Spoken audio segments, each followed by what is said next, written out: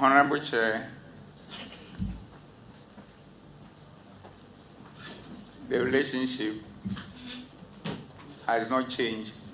It has always been the same.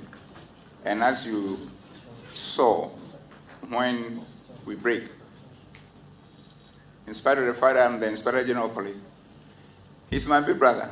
I went to him and shook his hand, asked him how he's doing, asked him how a person I've always called as a mother is doing, and we have a very quick chat.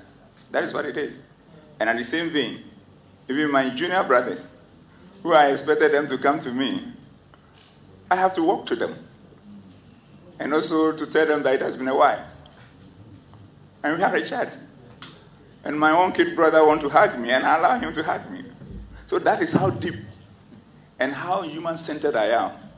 Because it takes other human beings for me to be a complete human being. Honorable Chair, as a human being, like all of us, when your own brothers have done what they did, and instead of owning up and taking responsibility and probably apologizing for us to move on, they tried to cook baseless allegation and level it and smear it against you. And without a shred of evidence, as I said earlier on, you have been asked to speak to it. I would definitely feel bad. But who am I? There's nothing I can do about it. And if I feel bad, it's to some extent, but as a Christian that I am, forgiveness is a medicine. And that is what I've just eaten. I've drunk. By going to my brothers and just letting them know that, as far as I'm concerned, whatever they have done is not an issue to me.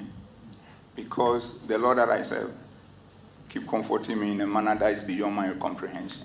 So I feel no hatred, pain, or whatever towards them. They are my brothers.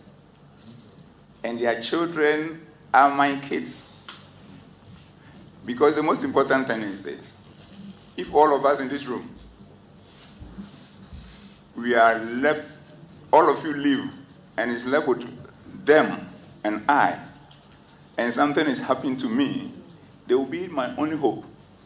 So if I'm unable to build bridges with them, probably I will lose my life because they were not there to help me. In the same thing, in spite of all what has happened, if there's anything now and beyond that I think I can do, or they themselves think I can be of help for them, I will not hesitate to do that, because that's the teachings of the Bible. I thank you.